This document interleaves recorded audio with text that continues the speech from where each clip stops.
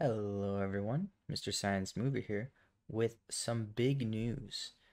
So in the last patch of Back for Blood, Turtle Rock has officially ended support, and that means that if we can find a way to mod the game, it should stay there forever, hopefully. And so I went looking and I found a way. So we are back with Back for Blood mods, and this is going to be the new method for modding your game. So I want to start off by saying this is going to take a big chunk of memory on your system. So the game itself takes up about 40 gigabytes.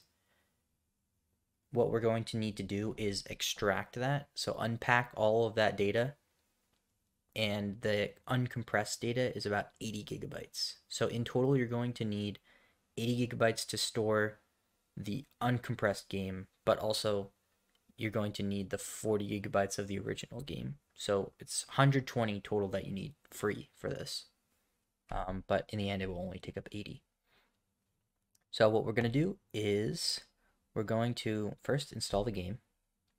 And if we go to our Steam installation, so this is where my Steam library is, and we go to Gobi and Content, I've already extracted everything here, but what you will likely see is a folder called packs. If you go into the packs folder, you'll find all the data for the game. This is, you can see this one's like 11 gigabytes. This one's like 6, 4. So this is where all the data is stored. So what we're going to want to do first is delete all of the .sig files that you'll find adjacent to these, so that the folder is only full of .pack files. Then, once you have that, we're going to open up QuickBMS, which I will leave in the description, and also make sure you download the Back for Blood BMS script from the specific scripts zip file that I will also leave in the description. So we're going to run QuickBMS 4 gigabyte files. That's important because some of our files are bigger than 4 gigabytes. So we're going to run that. And it says select your BMS script. So we're going to select that Back for Blood Quick BMS script. Then we want to select our input archives, and note it says type star for the whole folder and subfolders. So we're going to go to our packs folder. We're going to go into the folder and type star and open that. And then where it says select output folder, we're extracting files.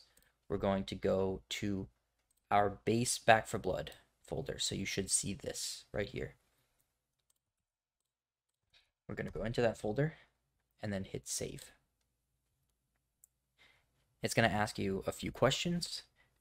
You'll type Y for yes, and then it'll say if you have files there that you've tried this before, it might say, do you want to continue overwriting things? And for me, I'm going to say A, just to show how it goes. So now it's unpacking. This is going to take quite a bit of time.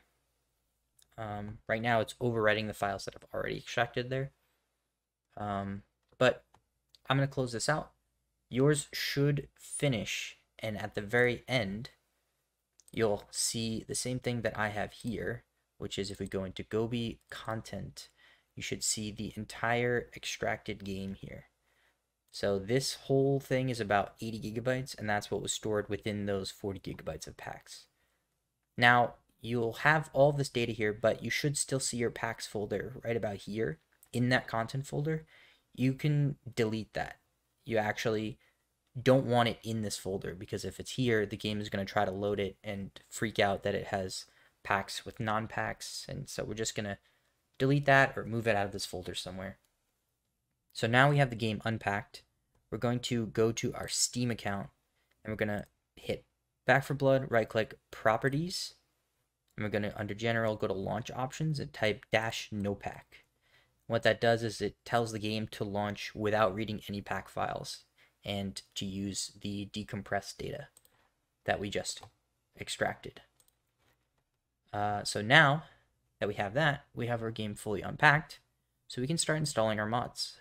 So we're going to go to, I have my Among Us medkit here, You can see at the top level I have this Gobi folder. That's the same as this Gobi folder. So I can go ahead and copy this and paste it right here. It's going to say you want to replace these files, so say yes. And let's pick some other ones just to show off. We're going to say, let's put in the diamond sword I was working on. Yeah, replace those. Let's put in, what else do we got here? Let's put in our skins pack.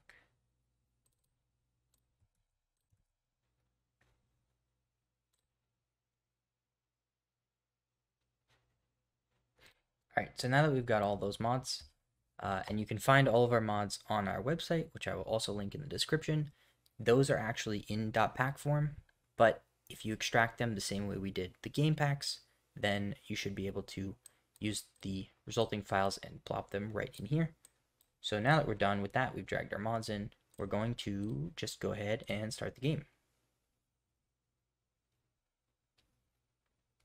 Now, because we're running it unpacked, this will take longer than usual. But if you store your game on an SSD rather than an HDD, it should be reasonably quick. But if it's taking a while, don't worry, that's normal. When I had mine installed on my hard drive, it took me a good 10 minutes to actually launch. So I would recommend putting this on a solid state if you can. But otherwise, that's just startup time, so it's really okay. Alright, so now we're loaded in. That took me about 3 minutes of loading time. You'll see that even the intro is taking a bit long to start. But with this, we can actually go ahead and click online, and we should be completely safe to go online.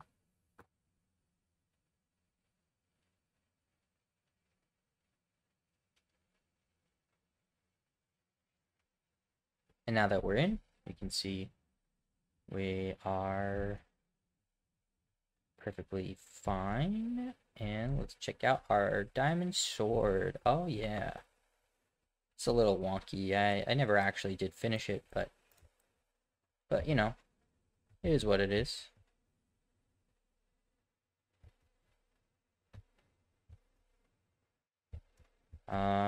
So yeah. And we have our Among Us medkit here that we also put in. And of course, our beautiful dog skin.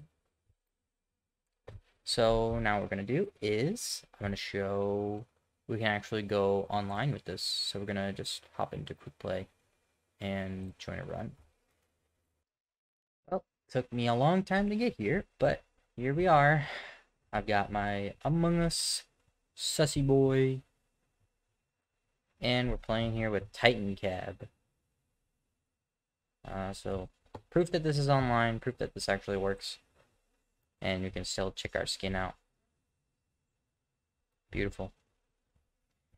Alright, well, I hope that was helpful to everybody, and I really hope that this doesn't get patched. So if anybody out there at Turtle Rock is listening, close your ears and don't patch this. Thank you. Alright, I will see you guys next time. I'll probably be making some more mods from now on, given that this does work. Alright, thanks for watching.